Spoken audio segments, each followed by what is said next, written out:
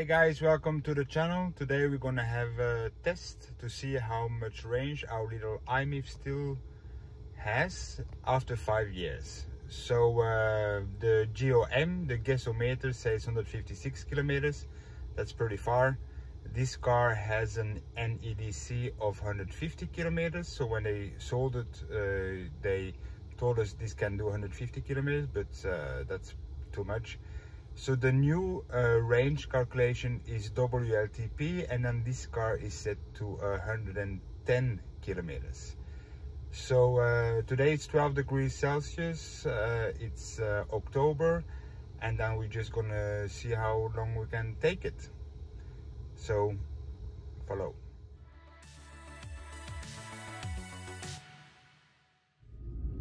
All right, so how do we gonna optimize the range today? It's nice weather, it's dry outside, 12 degrees Celsius.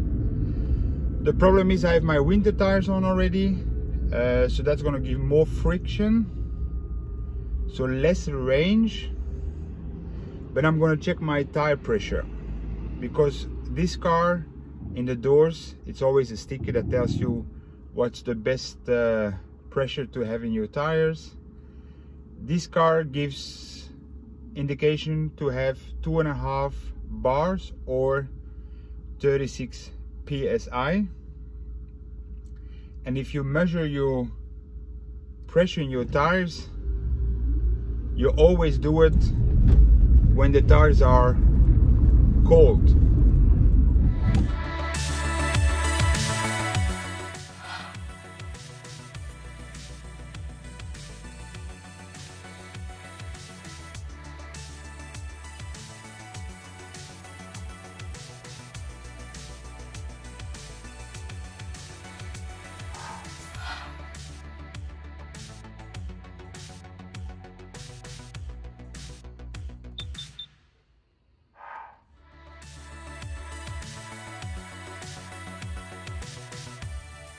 So now I'm driving the coastlines that are pretty flat comparing to inland, where the hills are much higher and lower.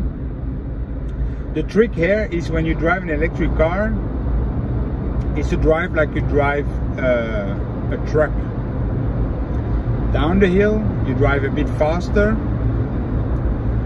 and up the hill you go a bit slower, just to keep your arrow in eco mode. So it's okay to drive 90 or 100 kilometers per hour if it's allowed, as long the arrow is at economic.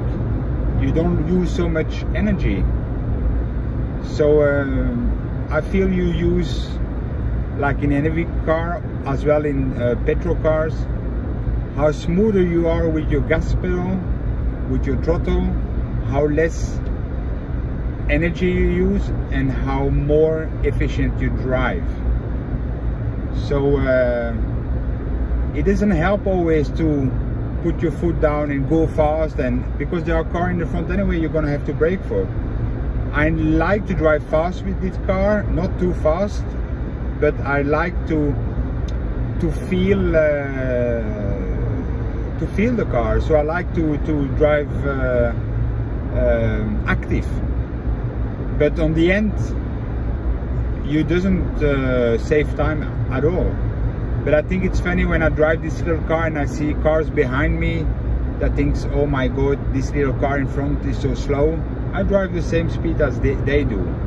This car can do 130 kilometers per hour, and that's not allowed anyway here. And as well, on the red lights you see the car behind me, and I go quite fast from the red lights, up to 60-70 kilometers per hour. This car is quite fast, but I just like that it's like an automatic drive, never lack of power. Yes, it has lack of power, but it never stops. It never makes a difference. You know what the car can do at any time. If it's cold or if it's warm, or doesn't affect at all the engine, it just affects the battery. When it's cold, the battery uses more energy. When it's cold, the air is thinner, it gives you less drag. If it's wet on the road, you get more friction with the tires and so on. So of course this climate now is the perfect climate to do this test. And when it's raining or if it's cold, you have to deduct kilometers. Don't buy an EV where you should just manage to do your kilometers that the car says you could do, because suddenly you're gonna have a winter with some snow and a lot of snow on the roads, and that takes so much energy from the battery that you're not gonna make it. But hey, no, it's not a problem with this little car, because you have plenty fast chargers, and I have a special brick that I can use in any charging station, and then they just send me the bill. So if I just need to charge it a bit more, it's never a problem. As well, like I hope, like in Germany, they said that every petrol station have to have a charging station for cars. I hope it's coming as well to Norway. But hey, Norway, maybe in the cities, every 2-3 kilometers you have charging stations, so it's not a problem. So now my gasometer says still 92 kilometers, and I did, let's see, trip A, I did 35 kilometers. So it's I hope if I do between the 100 and 110 kilometers today, I'm pretty happy. So let's see how it goes.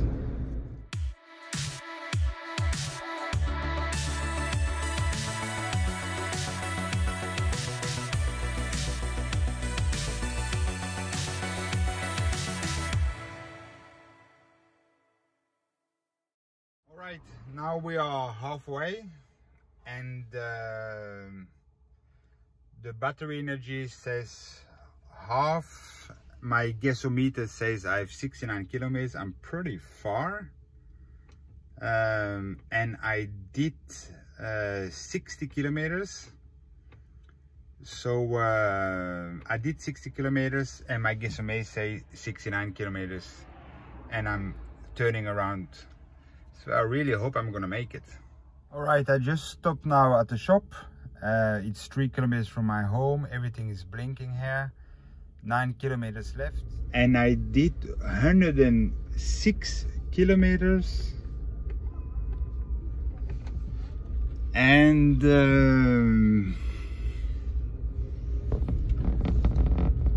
I have the last bar is now blinking, and I don't remember if it was on this car or on the Nissan Leaf that I had that small sign, the turtle coming.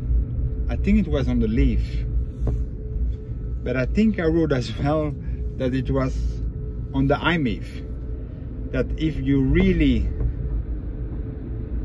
are out of juice, there is a small turtle coming. I put the gears in B for a while, so well, I did over 100 kilometers, and 40 of those kilometers were on the highway, and there I was driving 90. The other kilometers, it was a lot of 70 and 80 for most of the part. So that's pretty impressive, because then it's then I drove quite on high speed to be this little car.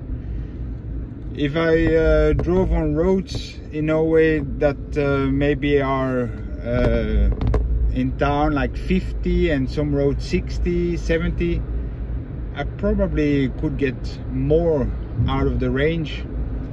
But it's important that I use the car like I would use it every day, and not only driving carefully. But I feel as well, I thought that I was driving much more efficient on the way home, because I turned when it was when the battery level says 50%, because I was driving behind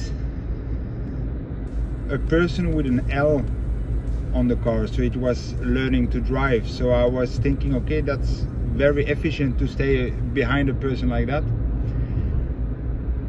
But it looks like I use the same, because in the beginning when I was driving, I was changing the camera and stopping, and that's not very efficient. But I use the same power, the same energy both ways. So now everything is making signs, no battery. The last bar is blinking, but I think that I remember that when the last bars goes, then it's 7 kilometers left. I remember I was driving this car once and I came home and I plugged it in. I had only 2 kilometers left on the counter, on the gasometer. Now it says 7 kilometers left. I think I'm not gonna try to push it too far, and having calling my wife, she's probably working in the garden, and say, please can you get me, because I had to do this test and I failed. So I'm not gonna push it totally. I'm happy with the result. I have 7 kilometers left on the counter, and I did 109 kilometers on roads with a decent speed. So I'm happy. So did I lose range when it was new? Not really. Not really. I think that when it was new, I was calculating just over 100 kilometers, and it still does it, even on high speed. But like I said, if I was driving, if I'm driving even more nerdy, if I can say it like that, I think I could push 120, 125 kilometers out of this. I know a lot of people did much more, so it's not a competition. I just wanted to see if this little car just give me still the range that it deserved, and it does after 5 years and 60,000 kilometers. All right guys, I'm home now, still 7 kilometers left, so let's see. 110 kilometers now, and I think I have 8 kilometers left. So yeah, I could do 120. So please follow the channel, there's gonna be more videos. And we just bought a Renault Zoe that does 300 kilometers WLTP, 400 kilometers NEDC range. So that's a car that we use if we need to go further. Talk to you next time. Bye bye.